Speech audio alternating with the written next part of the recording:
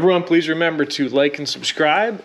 So it's about time for me to get back into repairing my M54 engine on my Z3. Now, if you remember, I purchased this vehicle for around $800. Unfortunately, somebody cooked the motor, and when you overheat an M54, the block weakens and the head bolts will pull out and the threads will pull out of the head. So the only way to repair this is to replace the engine, or you can fix this with the Time Sert kit. So I purchased this from Mechanics Tools and Bits.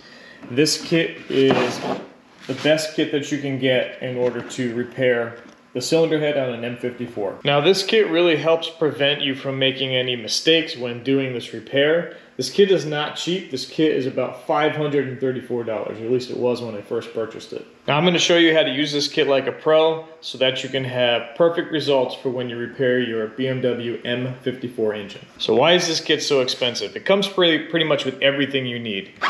So the steps are going to include, and I have the drill here because I was already doing some of them. So you get the special drill. It has the end stop, so you can't drill it too far. It's a step down drill, so you can install the Time Sert. The kit comes with all of these Time Serts right here. It comes with this plate, which is so you can line everything up and you don't drill this crooked. You gotta think, if you're in the engine, if you're looking at the engine, you're at an angle here. If you're off a little bit, you can go into a coolant jacket and actually cause damage to the engine. That's why this tool is so important. The tool comes with a locator so that you can line up the hole correctly, and a guide. This is actually a guide sleeve, and that's gonna work with the drill and the tap so that you can do this 100% without causing any damage to the engine. This is just a head bolt that I had from when I pulled the cylinder head off, and I have a video on removing the cylinder head off. I'll put a link over in the corner here. And obviously this comes with our tap, and it comes with the tool installer for the Time Sert. I'll show you how to use that.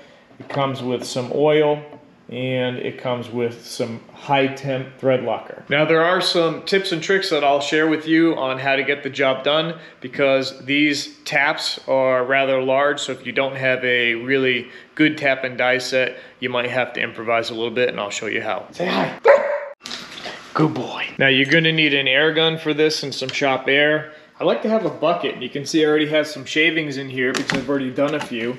So this is where I can shake all the shavings and spray some oil onto all of the bits and not make a mess. Now get some green tape and block off any openings that you don't want to get any debris in, because you are going to have some metal filings. This really is actually a pretty fun repair. So you have this plate, and this plate is going to be your guide for repairing all of the threads in the cylinder head. So this has multiple different positions that it can sit. Obviously you want to line up the one that you're going to want to do, and then you'll notice that two other holes will line up. So you just take the screws that it came with, and the threads, even if they're weak towards the bottom, are going to be perfectly fine for holding the special tool.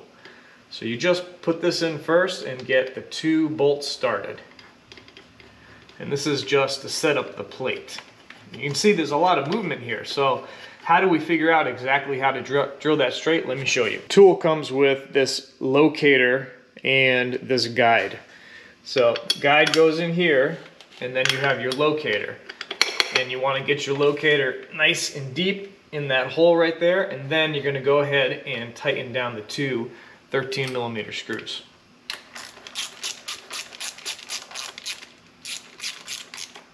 On the plate holder.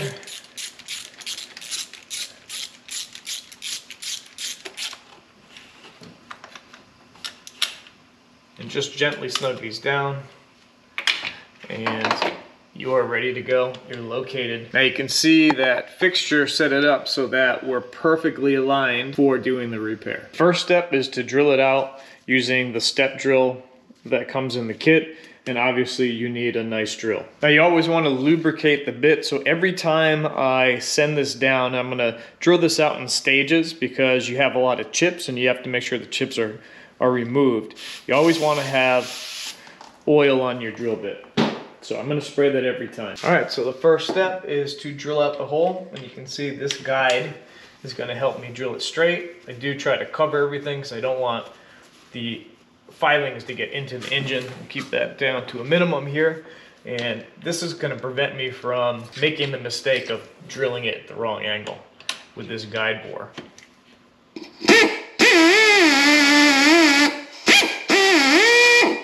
Right, you can see all those chips right there that came out. So what I'm going to do is I just take a rag and I'm going to just brush them off. And we want to get down to the stop. So we're going to drill this out a couple times. Going to respray. Now you can blow this out if you want, but realistically just drilling it out, the chips are going to come out as I drill.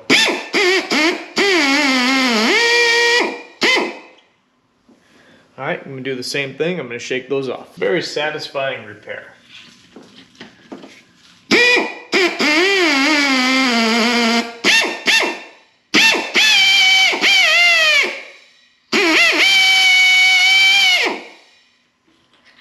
Okay, and I'm all the way at the bottom. So at that point, I'm going to want to blow out the chips. Make sure you have safety glasses on. Cover the hole. Make sure you have safety glasses. And blow out. You can see all the swarf right there. I'm not done drilling it yet. I want to make sure there's no metal on the drill when I'm done. Remember, each time I'm going to spray. Make sure you lubricate. Blow it out again. Now we can take a quick look here. Right, you can see that it's drilled nice and straight. And obviously there's no threads, it's just a blank hole. So we're going to put the guide back in. All right, so here's a pro tip. All right, so we have this really big or large tap, and a lot of people don't have the adapter for this. So if you take a 11 millimeter 16 point socket, which you can get at Harbor Freight, this is actually a Pittsburgh one right here. This end fits in relatively perfectly. There's a tiny bit of movement, but you don't even need to worry about that. So, and then I have an adapter because this is a 1/2 inch to 3/8, and that's what I'm going to use to tap the hole. Now on your tap, you want that lubricated as well. So each time you're going to run this down, you're going to lubricate that. All right, the next step is to tap the hole. The guide, again, helps keep you straight. Make sure you're all the way down. And using that 11, you can feel that it just kind of pulls it right in. I mean, the bolt hole's already there, so it does actually make it a lot easier. And on this tool, there's a line right here, and you want that line to line up with the top of the locating tool. And that's the depth that you want. So basically, I'm going to cut new threads. I'm going to want to do this in 3 steps. I want to go about a little bit up, and then I want to go another step up, and then another like 1/4 inch up, because you want to clean out the swarf. This is nice because you can just use this on a ratchet.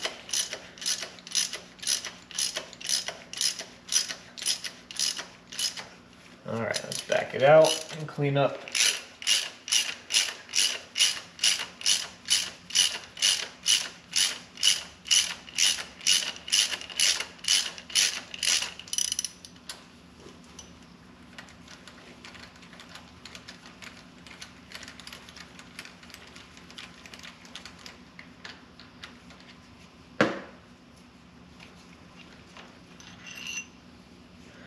And that's the metal filings.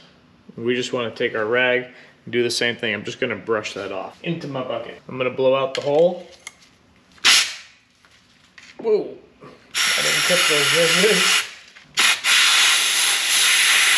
Okay, re-lubricated.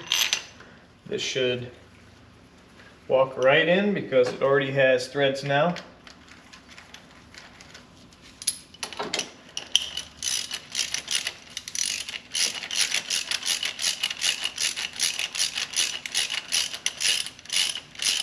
And then it's going to be screwing in normally, and you'll feel when it starts to cut, like right there. Now I have tension. So now I'm cutting threads again. And this one seems to be going pretty good, so I might be able to run it all the way down to that line.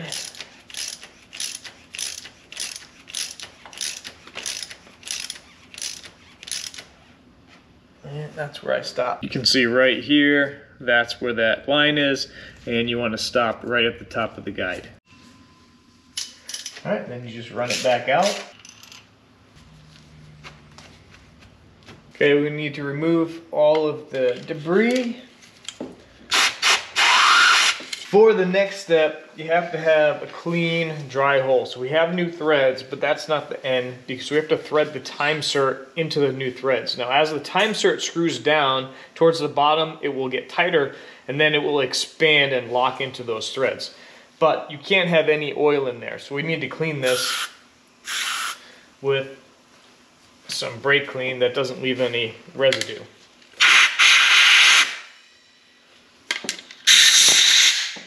So brake clean it a couple of times, make sure you look in the hole and you don't have any swarf in there.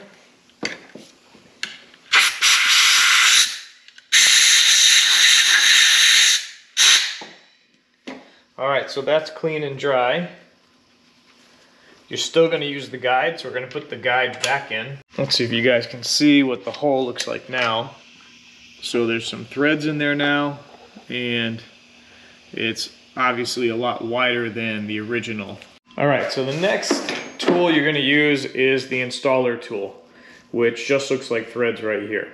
Right, so the problem with this is this is more of the regular size, so you can use a tap and die and put that in there for your handle so that we can install that correctly. But if you don't have a lot of room, like in the back of the cylinder head, you can cheat, and because you have the guide, you can actually use a really small adjustable wrench, put that over, and then you can either turn it or move it as needed to screw that into place. So that's going to be the tip. Just use a small adjustable wrench with this and you'll be able to get it into that tight space. In the back corner, that's what I had to do. So there are some special steps that you have to do here. So you have to take the Time Sert driver oil. You probably could use this too on the bit when you're drilling, but I just had using some spray lubricant. So you want to put some driver oil on the threads of the insertion tool. Then you want to take your Time Sert, which this is an M10 by 1.5 by 24.5. And the point is you don't want this tool to stick on the installation tool. So that's why you have to oil it. So you're going to actually go ahead and screw that into the tool as far as you can. At a certain point you won't be able to turn it anymore because this actually gets a little bit narrower as you go down, and see it stops right there. So I like to spray this with brake clean to start. I don't want any residual oils on my threads on my Time Sert. So I'm not spraying the driver, I'm just spraying the Time Sert. Right, because I used my hands to run it in. I have some leftover grease, I'm sure, on my fingers, on my gloves. You could change gloves if you want, but it's easier just to clean it and dry it. And now we're ready to go. So now that you're here, you have to take your Loctite. This is your 500-degree Loctite. When you buy this, you have to cut the little nipple off the end to access it. And you're only going to put a drop on the lower threads. There it is. And then, I don't put too much. You're going to spread it out just on the bottom threads. Like so. That's it. That's all you need. Close that back up because we need to continue to use that. And now we're ready to install. So same thing on this tool. Right here is a line, and that's how deep you want to go with this tool. So I'm going to go ahead and put that into the hole. And it's going to be nice and easy, and eventually towards the bottom you should reach a point where there's some pressure. That's when it's going to start stretching it out. right there. So now I have some tension. You can see before it went nice and easy. So now I'm going to go ahead